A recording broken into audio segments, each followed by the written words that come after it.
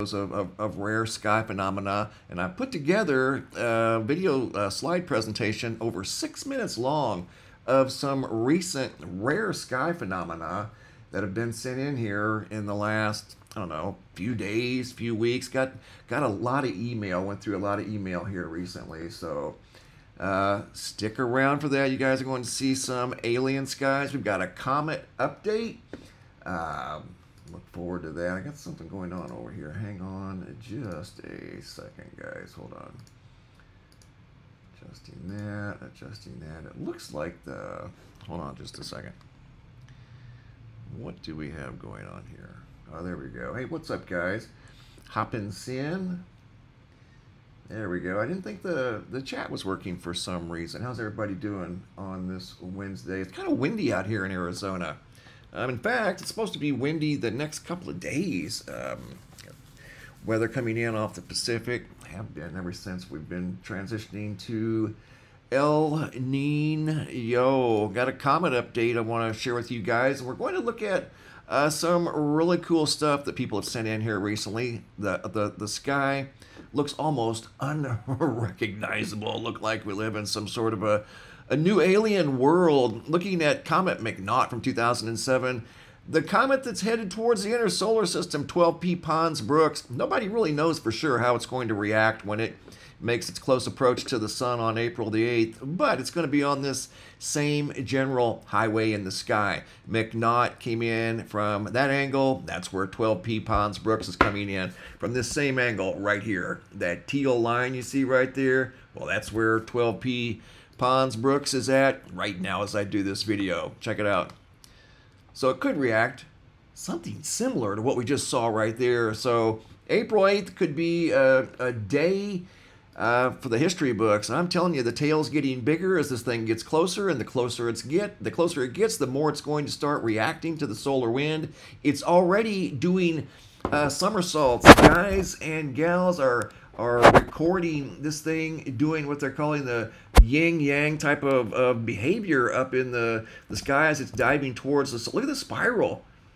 They're seeing this thing spiral in the sky as it's jetting out volcanic activity, and this thing is wild. Let's just put it mildly, very wild. 25 days, 14 hours until the eclipse. So looking forward to that, and we will be doing a live stream somewhere in the path of totality. Here's a look at the tail from Michael Jager, one of the best sky photo guys in the whole world. Astrophotographers. He is one of the best, if not the best. I mean, he's incredible. There's the tail, and this is a few days, actually about a month out. It's getting closer, and the closer it gets, the tail is only going to get longer, and the coma, the head of the comet, is only going to get bigger, like we just saw right here with McNaught. McNaught didn't look this big as it was basically diving down into the solar system. Not at all. It started to react like that when it got close to the sun. So right on, man. Should be a fascinating day. I've been working on multiple folders. Here, I'm going to show you guys 3 folders. And if you've sent in pictures or videos, they're probably in either this folder here. They're probably in this folder right here. Look at all these. And this doesn't even include what I've got for today. I just put the today's together like an hour ago. They're not even in these folders. Here's 3 folders that I'm currently working on. So obviously it's going to be a few days to get these for presentation purposes, but I am working on it, and I appreciate all the stuff that you guys send in. I really do. We're going to get right to the slideshow that I put together. I'm calling this Alien Skies because some of this stuff that you're going to see looks downright alien. I mean, it looks like we're on another world at times. So the skies have really been putting on a show here lately. Byron out of Mount Hood looked up in his own words, he said he thought he was looking at the Starship Enterprise above Mount Hood. Get a load of that. Looks like it came straight off the TV. Unbelievable. Great photo by Byron. This one here is very ominous. This cloud structure looks like it's literally sitting on the ground. It almost looks like it originated on the ground and is lifting up into the sky. I mean, you can't make this stuff up. Chris out of Druryville, check that out. Unbelievable. Much like these here. Look like shark fins up in the sky. I've seen these before in the past, but never quite this defined. Are you kidding me? Chicago Mark sent in several photos of what looked like waves in the sky, shark fins in the sky. Either way, he got out his camera and started recording, and I don't blame him. And these are very symmetrical. And these are natural, believe it or not. Those are natural, and they typically happen around bodies of water, along coastlines. This one's probably near Lake Michigan, if I had to guess. It's obviously from the Chicago area. That's where Mark took the photos. But you normally see these down around the Gulf of Mexico, not in Chicago, but we'll take them, man. Great job. Excellent photos by Mark. Look at that. And that's unedited. That's how I received it from Mark. Our friend Mary Hall from Michigan noticed what looked like a heart from the International Space Station looking down, probably some sort of an island, the outline of an island, probably the sandy beaches of some island somewhere on Earth, shaped like a heart. Jonathan out of Norman, Oklahoma. This here makes no sense.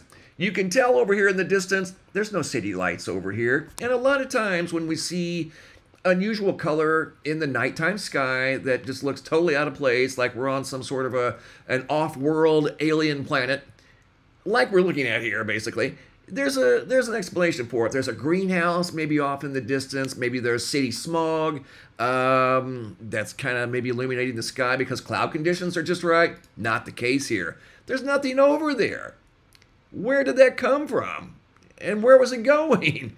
Some sort of a orange, weird orange haze just hanging around all by itself above or near Norman, Oklahoma. It looks like it was on the outskirts of town, but excellent observation. And I've got more like that. Very mysterious. And check this out. Look at this. Same location, Jonathan, Norman, Oklahoma. You can't make this stuff up, man. That's how I received the photo. Why is that one cloud? Everything else is white or dark blue, dark black almost. It's nighttime. Why is it red, light pink? Sun's well below the horizon. What's causing it to glow? I mean, wow. Here we go, another one. Eden out of McMinnville, Oregon. Check it out. Again, he said there wasn't anything out there and there was no reason for the sky to be glowing. And in fact, his own words in the email were, this thing was moving. He said it took about 7 minutes to move through the sky, whatever it was. Very unique color, obviously quite large, or at least it appears to be large. It's taking up a fairly good portion of the skyline over there. And here's where it started to fade out. So that tells you that this wasn't a city creating the light anomaly off in the distance. That was something apparently in the sky. How weird is that? And that's where it faded out. Very cool. Great observations. I'm telling you, you guys do not miss a trick. And he also sent in this photo from the daytime sky, just a fiery orange. And he pointed out that there's a couple of nuclear power plants up there in his area. Not that this would necessarily influence the skies to turn orange, but that's something that he did point out. Love Guiding Light sent this in out of Stonecrest, Georgia. Again, a little difficult to explain what's going on here. I've zoomed in on the left, original photos on the right. Obviously, we've got like a large roll cloud, some sort of shelf cloud that appears to be sitting on the ground. But what's going on above the cloud? And they're both various shades of orange. I have no idea. I've never seen anything quite like this. Is it a cloud? Is it some sort of a craft? Here it is on the left is the original. I zoomed in on the right just to get a little better look at this thing, and you can see it's the same photo. I went right through the power lines there. What is going on over there? Unbelievable. I don't blame her for taking pictures. I would have too. It just looks totally out of place. It looks lost. It's like it's trying to join the rest of the orange clouds over here, light orange. And it's just kind of off by itself, whatever it may have been. There's a good view. And you can kind of tell it's moving. Look at the vapor it's leaving behind it, right? At least that's the impression I get. Almost looks like it may have been moving very slowly, or that's wind coming off the backside of it, moving from right to left. Not quite sure. Again, very mysterious, alien-looking skies, much like right here. Out of this world, man. And this is unedited. This is how I received it. Beth out of Sun City, Arizona. Are you serious right now? That is about as fiery orange as you can get. Again, unedited. This is how I received the photo, and these were taken at sunset by Beth. Wow. Just incredible. You guys are going to see some incredible photos and video in this video presentation. I received this from Laura, who was in Las Vegas, Nevada, and shared this photo. Here we go. I'm going to analyze this photo the best I can. She obviously took a picture of this building over here, and this showed up in the picture. She didn't imply, she didn't say whether she saw this in the sky or not. It just showed up in the picture. Look at that. I mean, it literally looks like, and this is the banner that I used for the video because it's interesting. It really and truly is. I don't know if we've got some sort of a light craft over here by the building. This very well could be, and here's the thing. And you guys that know me, you've heard me mention it 1,000 times. Anytime that a photo is taken behind glass, it's always subject to light anomalies that can show up in the photo. You may not see it in the sky, but the camera is going to pick it up. And that could be, believe it or not, I'm not saying that's not something in the sky, but I'm saying this could be something in the very room that she's standing in where she took the picture from. Either way, it's a cool photo. It looks like some sort of a saucer-shaped craft over there by that tower, but I think it's a light in the room that she's standing in. Once again, glass and light they're the ultimate tricksters, and I think that's just a trick of light. It just so happens to be round like a flying saucer. How about that? But I do think it's a trick of light. Like right here, we've got something going on here. Chester Thomas, they went and stayed at the Crescent Moon Hotel in Arkansas. Chester is from Texas, and they went over there and just spent a night or two at the hotel. They took photos when they were in looks like the hallway or something here. You can see what looks like a corridor. This showed up in their photos. He said they didn't see this. There looks like two. Again, this could be a trick of light, and then again, maybe it's not. I don't know. It looks it looked pretty solid, whatever it may be. One thing I will say, over the years, and I'm just keeping it real, guys. I always try to keep it real, unless I'm just absolutely way off base. But sometimes these can be dust particles. If you're using a bright flash, not in every case, though, not in every case. So I have to at least mention that, because dust particles will behave like that. You know what? And out of focus dust particles especially. You can zoom in on Venus, not to get off topic too much, but I've seen Venus look like that because it was out of focus. So don't really know what's going on here, because obviously I didn't take the picture. I wasn't there.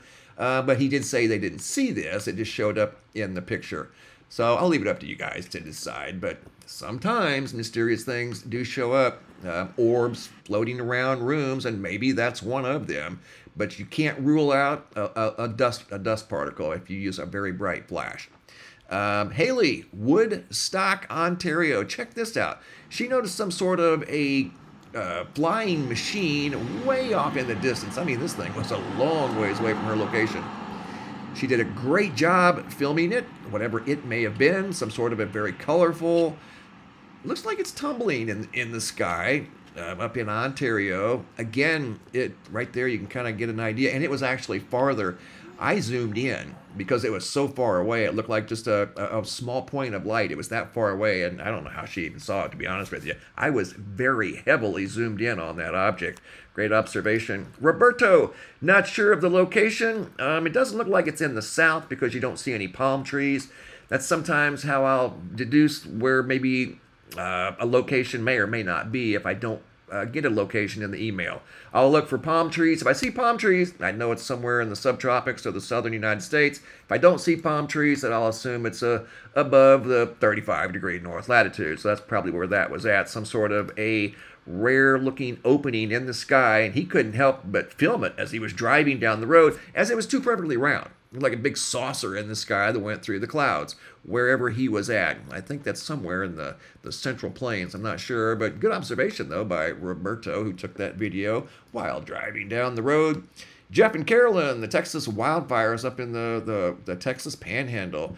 This is the sky a few nights ago as the sun was setting through behind the wildfire smoke. Yet another fiery orange red sky, but this is being caused by the wildfire smoke, and the smoke was acting as a solar filter, so you can get decent shots of the sun. Actually, they got some sort of lines. I don't know if that's their camera. I noticed that on the other photo. Did you guys see the lines on that? I'm sure it's just the camera, but every camera photos the sun differently and manages light differently. The apertures all manage light differently, but the clouds and wildfire smoke do make excellent solar filters. If they're not good for anything else, right there you can almost see a sunspot there. And here it's kind of getting low and in behind some very thick smoke. Another photo, unedited. It's the way I received it from Jake out of Redstown, Wisconsin. About as pink as you can get. Almost looks like some sort of an alien sky on an alien world. How about that? Another fiery orange sky, Piedmont, South Carolina. And this was sent in by Suzanne. Suzanne. This sky here is not being influenced by wildfire smoke, and it's not being influenced by Sahara sand particulates yet. But they are on the way, just in case you guys haven't looked. I'll share that with you guys tomorrow. Yes, we're going to see another round of Sahara sand coming up this spring, late spring, and then, of course, through the summer, and probably, unfortunately, all summer long. We'll talk about that later, though. Check this out. Video by Fabi out of northern New Jersey. Got again, a trick of light here, but the sun looks like it's split in half almost, and it's an optical illusion. I'm telling you, light is the ultimate trickster, and here's a prime example. You've got the sun behind a layer of clouds here that has a definite line, and you're going to see a line in the sky here in a minute that is quite profound, to say the least. But it's causing the light to split, and the upper half of the light still remains circular on top, and then you can see the entire sun on the bottom. Kind of bizarre. I don't blame her for taking the video. I probably would have too. That just looks super weird. Here's another alien sky. I'm telling you, we've been all around the world. Now we're diving down into Australia. Alien sky showing up down here. Vicky out of Melbourne, Australia. This is unedited. How I received the photo from Vicky out of Melbourne. Is it Melbourne or Melbourne? I know I've asked you guys that before. I know some people pronounce it with a silent R. I've always pronounced it with the R, but I think they're both correct. I don't really know. Miss Jarvis out of Northern California. Big jumbo golden cloud. Big, looks like a thunderhead. And then underneath it, one rainbow shaft. Very thick rainbow shaft. Okay, here's this line in the sky that is quite remarkable. It's very sharp, very crisp. This is obviously a panoramic view of the sky. You really don't see any other clouds in the sky except what's going on right there above this like shopping plaza. Photo by Teresa out of Texas. Check out the edge on that line, but we're not done yet. We're going to add an arc into that. Check it out. Look, how does this happen? You got a perfectly straight edge right there in the daytime sky.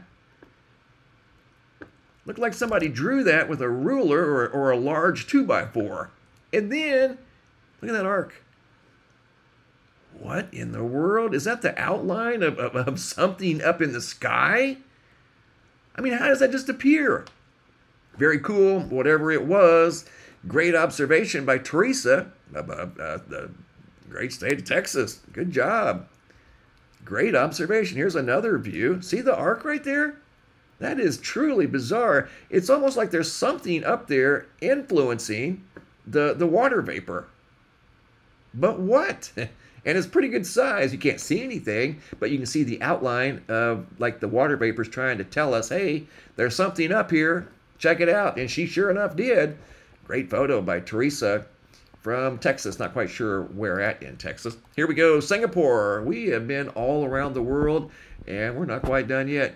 Wilson shared these next photos you're going to see of what looked like another version of some sort of a futuristic craft in the daytime sky like Byron saw above Mount Hood. This was above Singapore. Look at how smooth that thing is.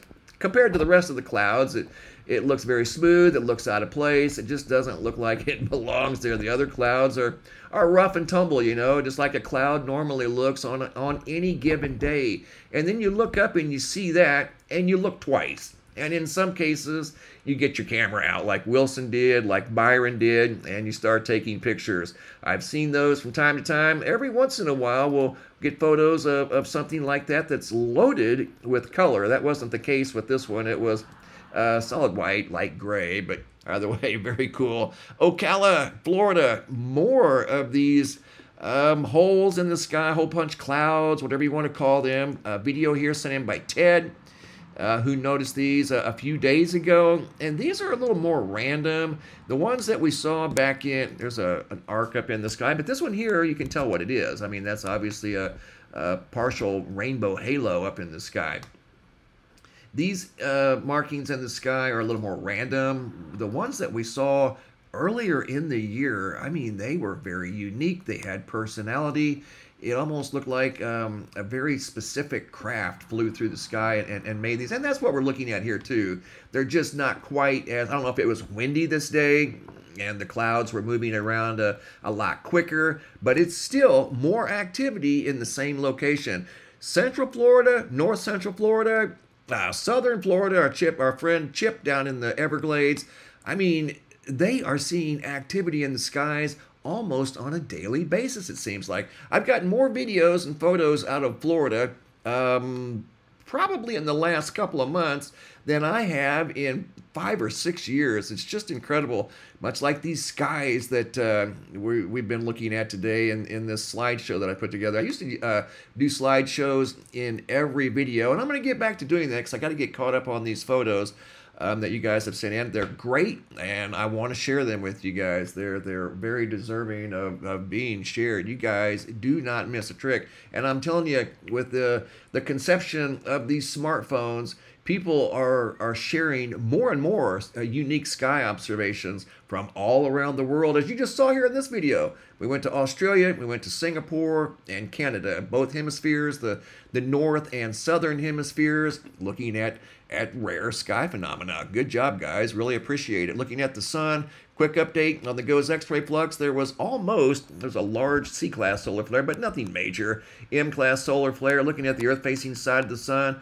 For all intents and purposes, it's quiet right now. But from what I understand, there's a couple of large sunspots over here on the eastern limb that are turning towards the Earth. They were visible from the Mars rover, of all places. The Mars rover could actually see them. So we're going to see some sunspots showing up probably in about 48 hours. Looking at the Yellowstone supervolcano, the caldera at the mighty supervolcano, pretty quiet. I mean, a little bit of earthquake activity, but we watch this every day. This is one of the pulses of the Earth that we keep an eye on, because if we start to see a lot of activity over here, then we know something's up. But right now, this is what it looks like pretty much on any given day. Not too much going on over there.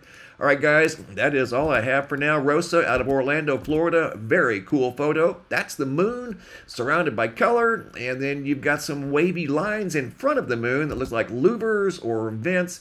Very cool photo by Rosa out of Orlando. Guys, we're getting close to the eclipse. 25 days and 14 hours, and the show is on. Got the camera over here to my right, and we are ready for the arrival of the comet, the eclipse. Jupiter in the sky. This is going to look like it's going to have a dragon chasing Jupiter, and Venus off to the right. All right, guys, thanks for sharing part of your Wednesday with me. I'm going to hop off here and call it a day. Thanks for watching. Have a super day, and be safe out there.